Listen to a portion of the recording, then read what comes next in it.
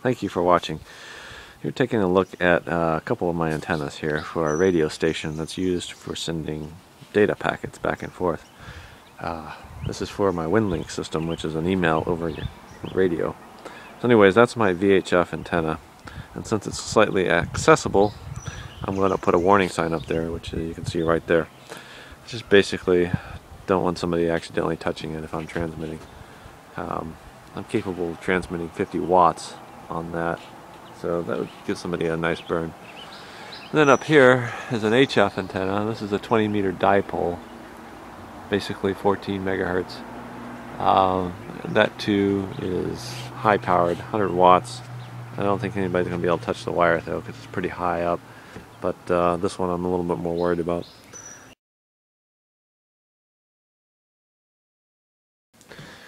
So it's my laptop, which is connected to my radio. The radio is right here.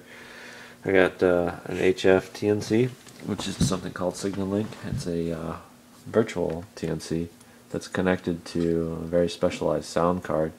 And then over here is my VHF TNC that allows me to send packets. So we're looking up the email program. It's not that exciting. It's just got a simple email. It's a phone number at that I'm going to send it to. I'm going to send an email through an SMS gateway and send a text. So basically the email will change into a text message. The reason for that is if you're in a situation where you need to get hold of somebody right away, chances are they're probably not reading their email very often, but they probably are going to get an SMS message. So this is the phone where the message will be received.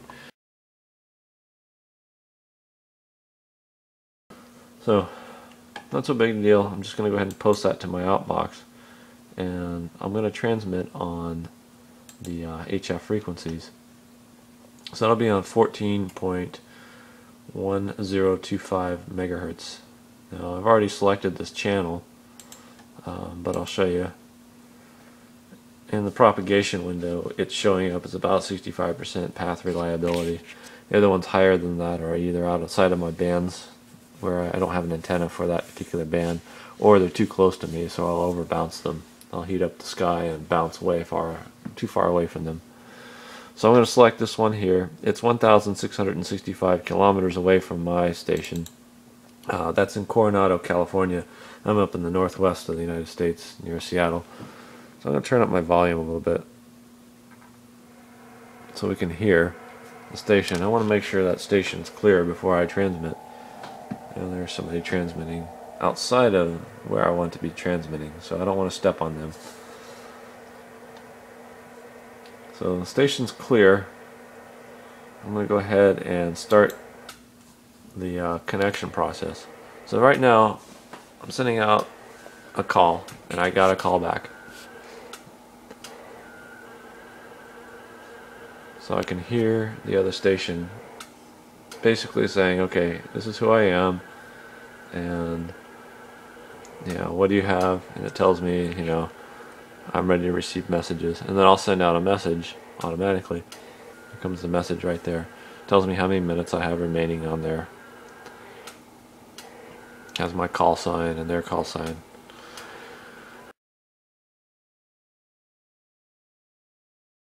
Okay, so I'm done. The transmission's sent. I'm sending my call sign, and then the other station. There it goes. The other station's call sign.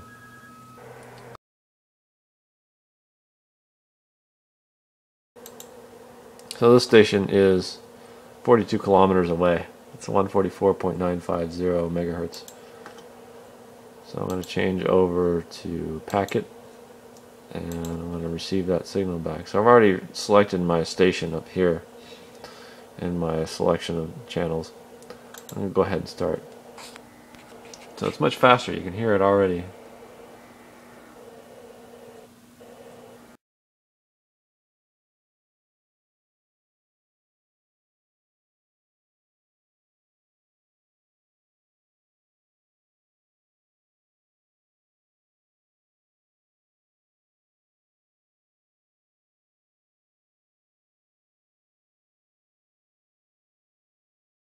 grid's down. No power right now. I need to send out an email. I'm using a kerosene lantern. I don't really need that, but I could use a battery if I needed to. With a battery operated light. So anyways, here's my station. What I'm going to do is I'm going to transmit an email on 40 meter band. That's 7 megahertz. Right now somebody's transmitting on that band, so I want to avoid transmitting right now. Short message right here. I'm going to send off. Let's see right here. It's basically not too much information. So I'm going to start with low wattage here. Let's see what we get. I'm using Winmore with a Signal Link TNC, and they're basically a sound card. Yep, I've got some activity here. 5 watts, which is pretty good. So this station is, let's see, this is K7 DAV, which is about 1,000 kilometers away from me. So we're going to transmit this email and then shut down.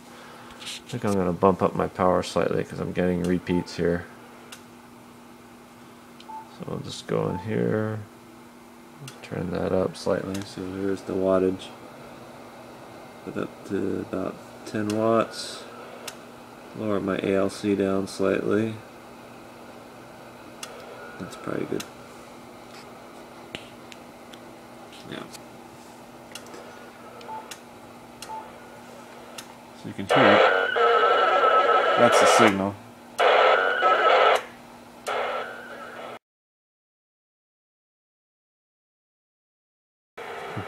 Now that's a nice signal right there. Unfortunately, I'm going to receive an email, and I wasn't expecting that.